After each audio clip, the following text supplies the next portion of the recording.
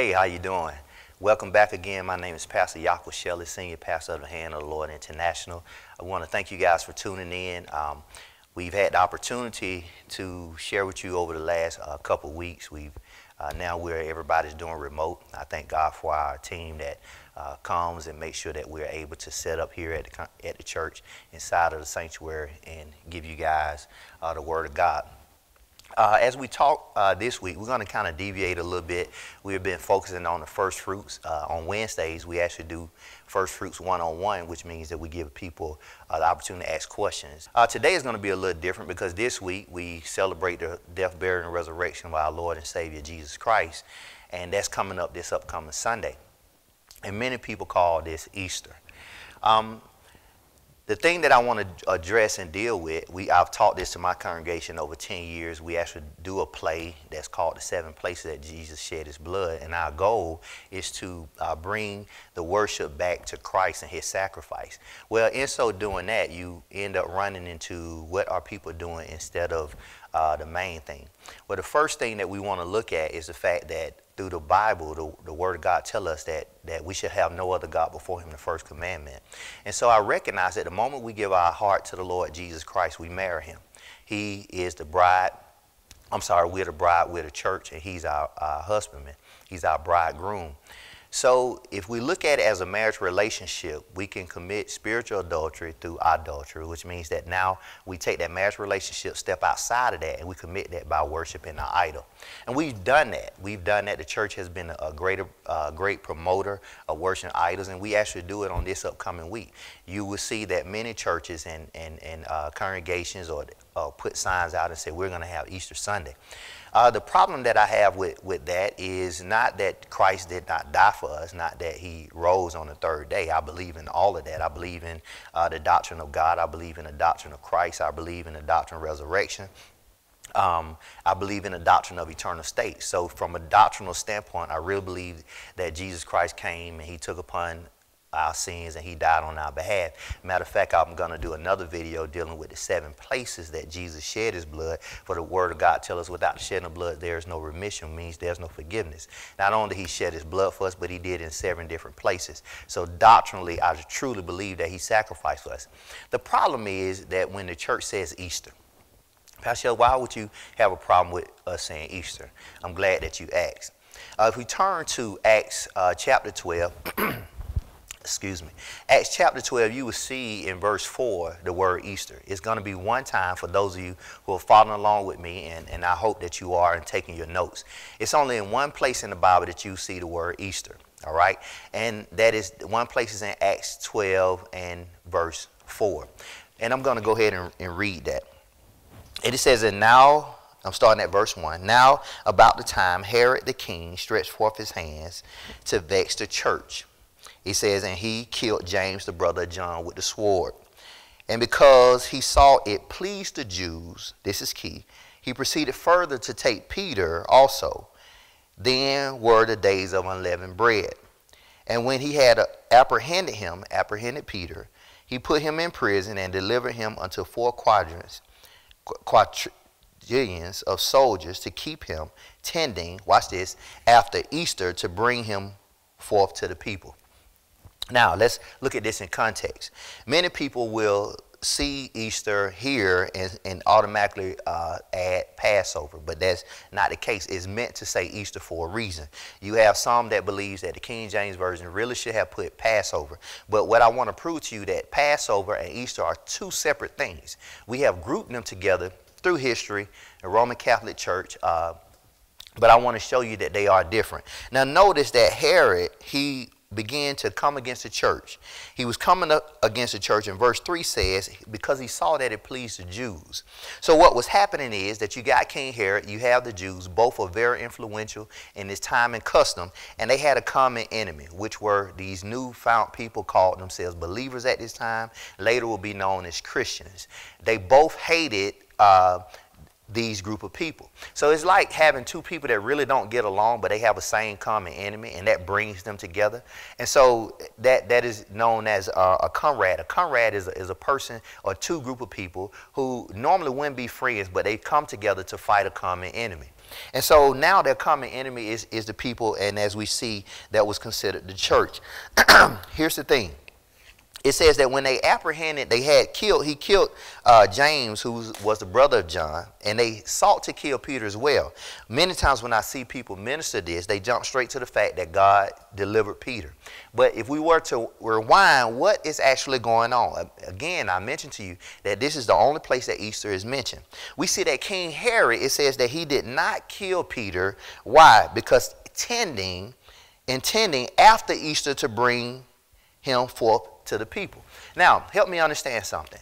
If Herod is persecuting the church, he's killing Christians, yet he chooses not to kill Peter for Easter, how is it that he is holding up killing Christians to observe a Christian holiday? It doesn't add up. He's persecuting the church. Why would he stop persecuting the church to celebrate something they believe in? The only way he would stop unless Herod himself was believing in this thing called Easter. And that is what I want to prove to you, that Herod was believing in Easter. Well, Pastor Shelley, how is it so? How is it different? Well, first of all, for those who are saying, well, you know, how is this pastor talking against Easter? The issue that you're having is the fact that you have always grouped Easter with the Passover, but I want to prove to you that it's not the same. I understand what the Passover is. The Passover is when the children of Israel were heading out of Egypt, and the death angel was flowing through Egypt, the last plague that God set to prove to Pharaoh that he was greater than Pharaoh. I understand Passover. I understand the leavened bread. I understand that the fact they had to slay a lamb that represented Christ. The Old Testament is a foreshadowing of the New Testament. The Old Testament is the New Testament concealed. The New Testament is the Old Testament revealed. I totally understand that. I understand that they had to kill a lamb to represent the household, the sacrifice of the household, and they would take the blood of the lamb and put it over the doorpost of the house. So when the death angel came, then the death angel would pass over that house. Why? Because the death angel would understand that a sacrifice has already been made on behalf of that household. I totally understand. Totally understand. Here's the issue. Passover and Easter many times fell around the same time. Okay?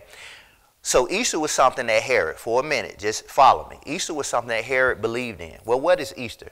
For those of you who didn't know, Easter was a derivative of the word Ishtar. Ishtar was another name given to Semiramis. Semiramis was the wife / mother of Nimrod. Nimrod you will find in Genesis chapter 10. He is the first known world leader after the flood. He is the one who orchestrated and managed and led the rebellion against God, whereby we had the Tower of Babel. We had a Tower of Babel. They are building a tower to be as gods and to be on God's plane. God comes down, causes everybody to scatter. They start speaking different languages, going around different parts of the world. Here's the issue. As they began to leave, their worship was still Nimrod and it was still Semiramis. The issue is that when they got to other places, they still worshiped the same people or the same deities. They just called them by different names. And if you was in Egypt, you would know her as Isis. If you was in Greece, you would know her as Aphrodite. Rome presented her as Venus, and Ashtoreth was known with the Phoenicians. Well, this same celebration of Easter is what Herod believed in. It is what Herod worshiped. As I mentioned again, it's just a derivative of Ishtar, who is still dealing with the person of Semiramis.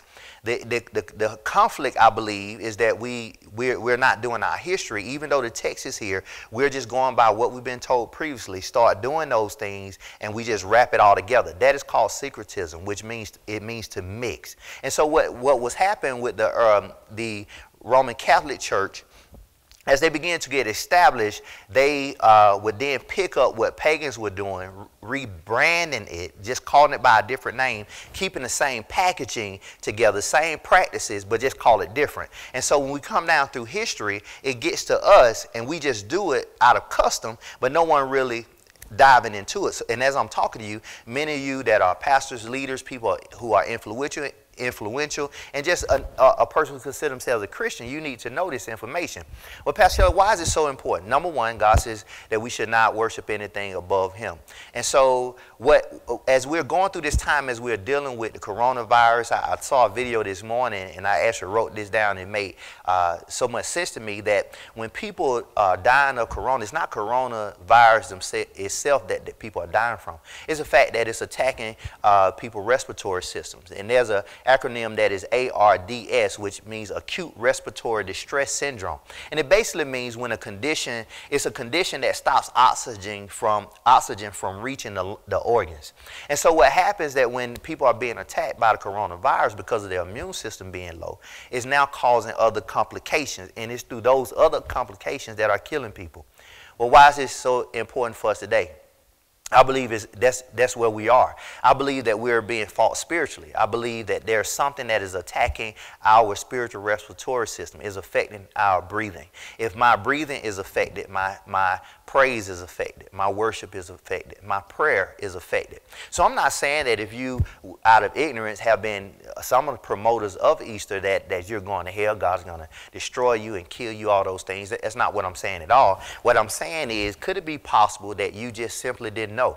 You just simply didn't know. And so I know what the frustration is, especially from a leader, when someone brings something to you and if you were to be honest and say, well, I really never studied that verse itself. I've talked about during Easter time that Christ came and he died, and I preached some good messages. We called it our Easter service. And Pastor Shelley, to be honest with you, that's when we have our biggest crowds. It's amazing this year, Pastor, that you don't have a big crowd. It's amazing this year you can't have your Easter egg hunts. It's amazing this year you can't do what you normally do.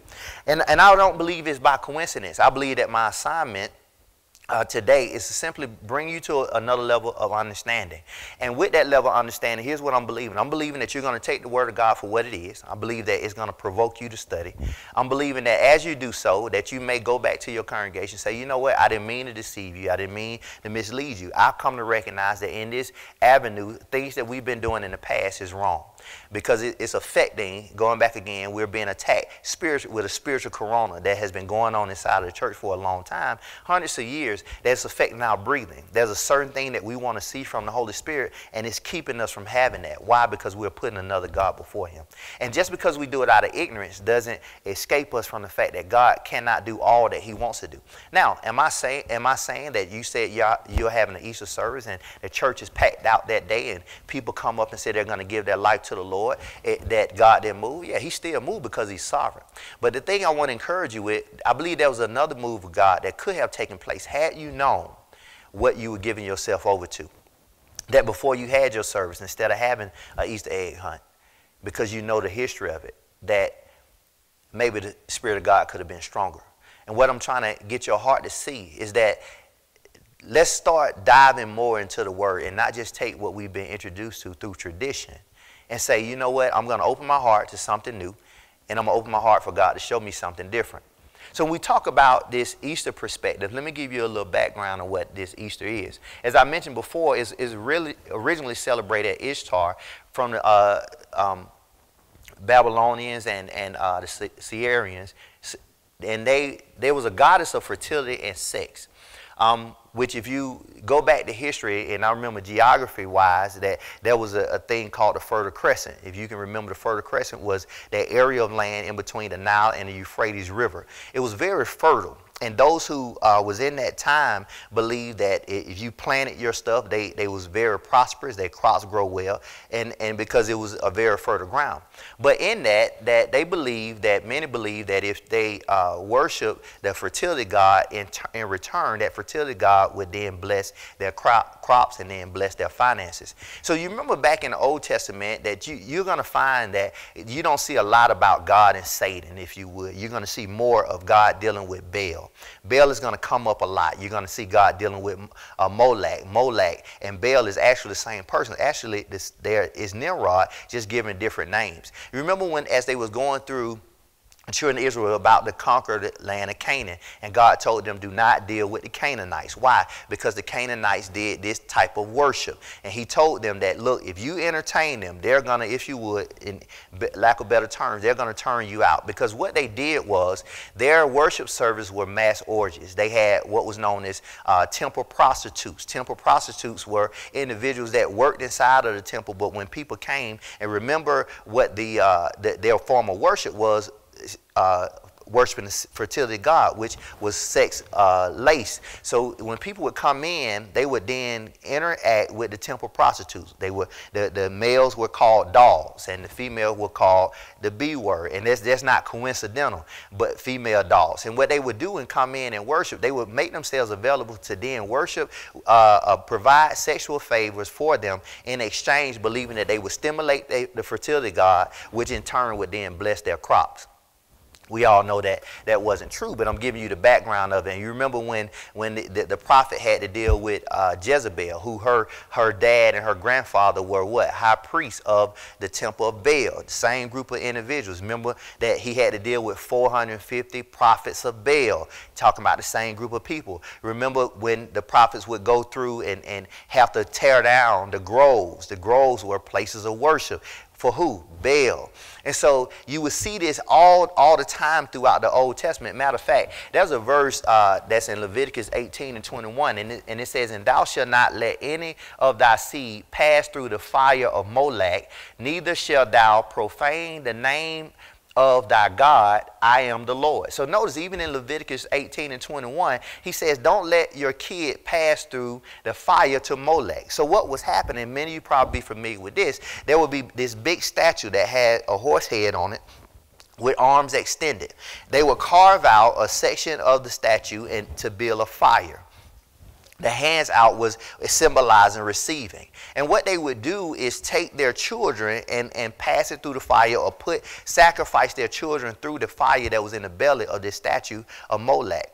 God said that there was an abomination. And throughout Scripture, and I want you to go and I can prove to you several different more, that he began to tell them, don't participate in that. Well, that's no different than a person committing, having an abortion. They are sacrificing their child. And so this is something that was going on a religious basis. They was doing this over and over again. And so when we study, going back to looking at Easter and this celebration that they did, is some of the things that you would see that is common now. Now, before this particular feast that will happen around the same time of the Passover, because you can remember that inside of, there's several scriptures that refer to the Passover being the 14th of the first month. The first month was considered April. And then as you keep going and digging, you will find out that it moved away from April 14th down close more to the moon. They would kind of do the worship, or not kind of, but they would do the worship based upon the setting of the moon. And that is how you would have it on different days every year, because it was more not on the calendar perspective, but more on the position of the moon. Okay, and so this celebration of Easter and Passover would kind of happen around the same time, and we see that eventually they start being mixed in together to where now the bride of Christ is hollering Easter, when the truth of the matter, we should be focus on the extension of, or the manifestation of, what we know as the Passover. Now, before this Easter celebration would happen, there would be a 40-day of fasting. Many of you, this sounds very familiar. Matter of fact, you probably said this is what you're going to do, because the Roman Catholic Church called this time period Lent. But it was actually known first as a fast of Cyrus, which is, Cyrus was also another name for the Semiramis, who was also Ishtar.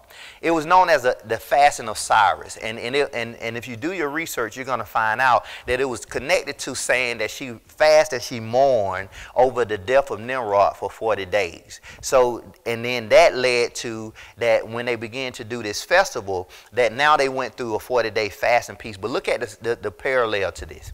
They would fast for 40 days, but during the 40 days of those who participated in Easter, they was asked not to have any sexual intercourse for those 40 days. They was asked to, watch this, refrain from doing the thing that you find yourself being overwhelmed to do the most. You see the parallel in that? Now, the Roman Catholic Church came back and said, well, you just refrain from whatever it is that you want to do, that you normally would do, whether it be getting coffee every day, whether it be indulging in chocolate, all kind of different things like that. And all they did was change what was going on with this festival and then just rebrand it. And so, but what they would do is 40 days of fasting, mourning. If you read through scripture, you will see that they say that they mourn for Tammuz, and it's referring back to Tammuz was considered the offspring of Nimrod and Semiramis, that they fast for, they mourn for Tammuz. And so he said that was also an abomination. And so now they would go on this 40-day fast. After this fast was over, then they would commemorate and come together and have these real big mass orgies, okay? And you remember what I talked about before, that as they worship Baal, their worship service were mass orgies. They would get together as they was commemorating the uniting of Nimrod and Semiramis, that as they came back together through both through this death resurrection type thing, then they would all come together and have this mass orgy. So this is what Easter actually consists of as well. But prior to, they would go on this 40-day fast. So I would have people ask, so Pastor, what you gonna do for Lent? I don't do Lent. And you get this shock like, how you don't do Lent? Because the truth of the matter is, I believe that fasting is something that should be continual. And Paul declared this, and for those of us that are in ministry, he says that while I preach to others, let me digress. He said, while I put my body under subjection, that while I preach to others, I myself may not become a castaway. So he encourages the fact that you should be fasting on a continual basis, putting your flesh up under subjection so that you don't mislead people. Well, when we look at this fasting piece, it would then come into this place, then they would have this Easter. This Easter festival would then be this mass orgy that all these people who have been waiting, sustain themselves, would then come together. They would come together worshiping Baal. They would come together worshiping Ishtar. They would come together worshiping Molech. And here's what they would do. The high priest of this particular religion would then offer up virgins. They would have virgins that they would then already consecrate or set them aside. They would publicly have sex with them out in the open. That virgin then, she is sacrificing her virginity and her life for what she believed in. And these high priests would have sex with these virgins, sacrifice their virginity as well as their lives in many cases. And also, people would bring their children to be offered up to Molech, okay? And so when they would kill these kids, they would kill these kids and kill so many that the blood of the children would be a lot of it. And they also would use from symbols. This is where the symbols of the eggs and the bunnies come from, okay? And those of us that do it and try to justify bunnies and eggs and basket and Easter egg hunts, the thing I want to challenge you with, just show me in the Bible where that is needed. So it's not biblical. It's something that you picked up along the way, and I understand. It's just a tradition. That's just how you grew up, so you continue to do it. Somebody on your staff, somebody in your church said, Pastor, why don't we have an Easter egg hunt for the kids? And so here's the thing that you got to understand. So they had eggs that they would use, but guess how the egg dying process came? It came by way that it started with the blood of these children that was being sacrificed. The eggs would then be dipped in that blood, turning the eggs red. That's how the egg dying process came. So even though innocently you're grabbing a group of individuals, y'all are volunteering y'all time, you're spending days dyeing all these eggs because you want the kids to have a great Easter egg hunt. But have you ever wondered, well, where did that come from? If it's not in the Bible, where's that coming from? It's coming from a practice that was already here. But here's how the dyeing of the eggs came. Now we know that people are now using these spring colors. They're turn the eggs pink. Pink, if you add red and white, you end up with pink. And that's not by coincidence. That's one of the major colors of Easter. But now it's blue, yellow, and all these different things. Just because you change the color does not mean that you change the practice. And what I want you to understand, simply because you're ignorant does not escape you from of what you're doing, and you're keeping this custom going. And so what they would do as well, they would offer up these children. Now here's the thing that I want you to understand. They would have these mass orgies with the intent and hope that people would get pregnant as a result of this mass orgy and this festival that will go on for days. And here's the thing, if you have these men and women that just randomly sleeping around with different people, if the women conceive, chances are they would not know who the father was, okay? 9 months, and let's use what we're going through now. I truly believe in the midst of this coronavirus that a lot of people are going to come up out of this thing pregnant. I believe that a lot of babies are going to be born at the end of the year, the beginning of next year, all the way through. Here's the thing. Let's look at the same time frame. So this mass orgy goes on for days. People get pregnant. They start having the babies at the end of the year, the beginning of the year. By the time we roll over to Easter again, it's easier for that person to sacrifice that child. Why? Because there's no emotional attachment to the child. The child came by way of what? Casual sex. Most of the people that I've know of who even have abortions, they're able to detach themselves from having a child. Why? Because in some kind of form they got the baby out of illegitimate means. So if I don't have a relationship with the woman that I'm with, she's not my wife, I don't love her, we're just having casual sex, she comes to me and says she's pregnant, it's easier for me to say, well, let's get rid of it because there's no emotional attachment. Once we go through with that abortion process, we're actually sacrificing that child to Molech. And so as I'm telling you this, some people are like, well, how can you do that? That doesn't make any sense. Well, if you ever had an abortion, you've done it. And if you look back over, how were you able to have the abortion? Because of the lack of the emotional attachment with the person that you had the child with. And so this thing keep perpetuating. And so what they would do is offer up this child, and the children that be conceived this year would be the same children that would be offered up the following year. And so you would have this cycle going over and over again at this time of Easter. And so when we read in Acts 12 that Herod, King Herod, did not kill Peter because he intended to celebrate Easter or because Easter was going on inside of the ecclesia, the church, we're saying he's holding back because of how we see Easter. No, he's holding back because it was something that he participated in. He was not a Christian. He was not a believer. He was killing the church. He stopped because it was something that he enjoyed doing. He stopped it because it was something that he did. He stopped, it was because of something that he believed in. And what I'm trying to bring attention to those of you that are listening now, we have to be careful when we begin to promote something from the church that actually has pagan roots to it. So my preference is that if you ever watch our stuff, and we've been doing this for over a decade, we don't say we're having an Easter service. We say we're celebrating the resurrection of Christ, Resurrection Day. And here's why we do it. Not to be a rebel or to try to stand out. The truth of the matter is I believe that a lot of people are being dealt with from a leader perspective. And I want to deal with my pastor friend who is listening now. And as I'm sharing this information, your heart is sinking. And I believe part of the reason your heart is sinking is because of that. And I said what you said too. You shared things with people. You said God told you, gave you the messages that you preached. Now it's a strong possibility you could have been leading people astray, and you're afraid of that. Because what comes into your heart right now, and I've been there too, if I was wrong about this, what else have I been wrong about? And so you have a fear of maybe I've been misleading people. Well, what I want to say to you is it's better to be right than to be light. If you research like I'm asking you to do, you're going to find the very same thing that I'm telling you, even more. I could go more into detail how it's not Christmas, but Easter has nothing to do with hats, new clothes, Easter bunnies, things on that perspective. Oh, I forgot to mention, with the Easter bunny piece, just real quick, how that came about, that they believe that Semiramis, she died, but she is known when you search her out as the Queen of Heaven. And it's amazing that the Catholic Church also says that about Mary, that she actually came down in the form of an egg, landed in the Euphrates or Nile River, can't remember which one. But when she then lands in the river, she comes out of the river as a bunny.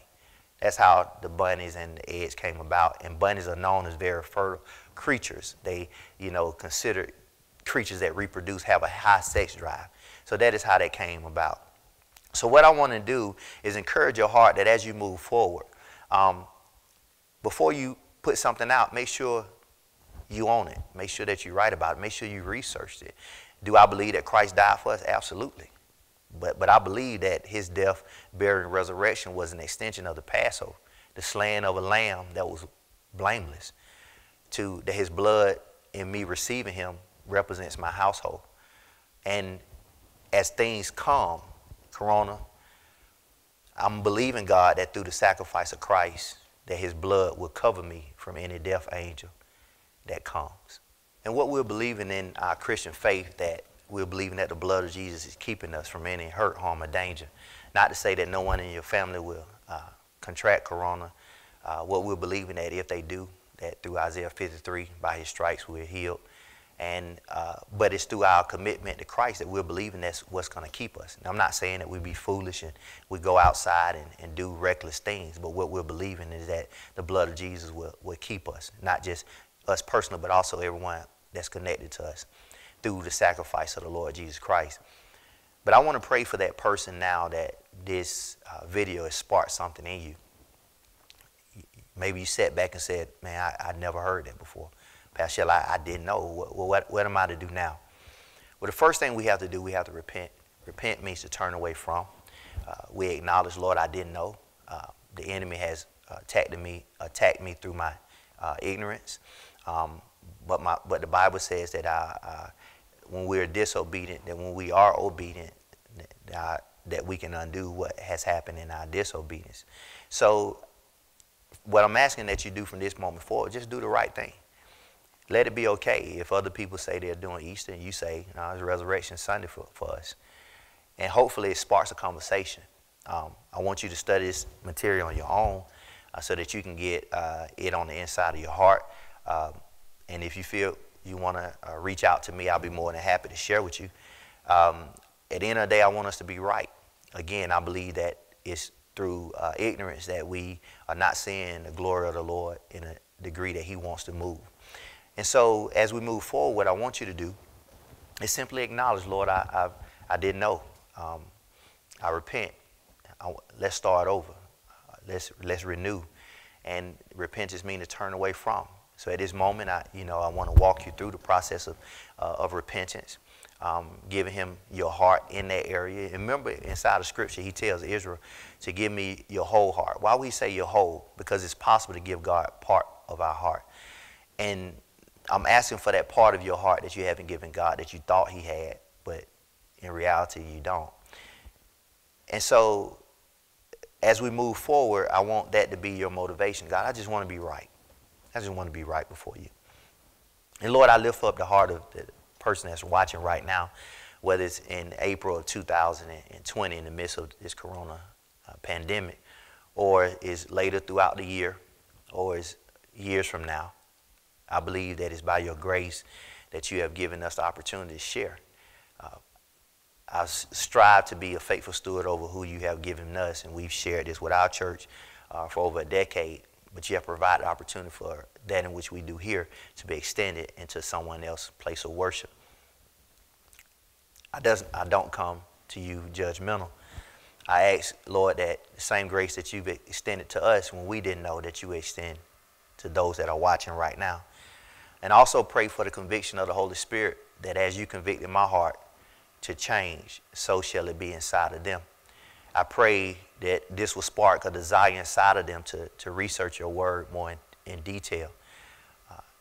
Whether they're doing it to try to prove me wrong today, or whether someone is doing it to get right, it doesn't matter. I just pray that it get done.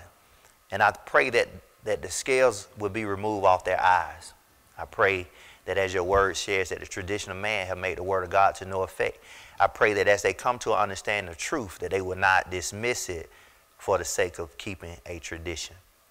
I pray, God, that as we move forward into the things that you have ordained, I pray that the glory of the Lord will hit someone's heart right now as they're listening to me. I feel the presence of God as I'm talking to you. I pray that this will spark someone to, as they turn this video off, they will go into praise, they will go into worship, they will begin to breathe again. I believe there's someone who is watching me right now, they are facing that spiritually, that acute respiratory distress syndrome where they haven't been breathing right.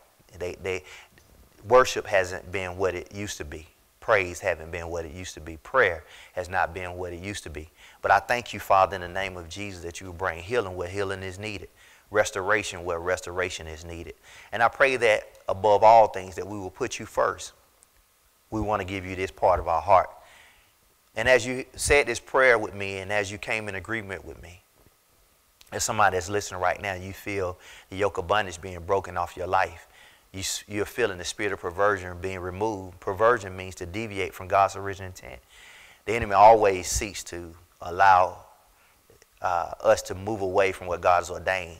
And what greater thing the enemy do is to take the very people who should be worshiping God and have them worshiping him. At the end of the day, that's what it's all about. But I believe that you're free today, my brother, my sister, my fellow pastor, fellow co-laborer. I believe that God is doing something inside of your heart too right now, whether you're an apostle, whether you're a prophet, evangelist, pastor, or teacher, whether you're just inside of the church, he's ministering to you. And I'm not saying that if your church has previously indulged in these things that God is going to consume you and destroy you. I believe that he's showing you this video today. You have stumbled across it. Someone sent it to you because he wants to do something else in your life.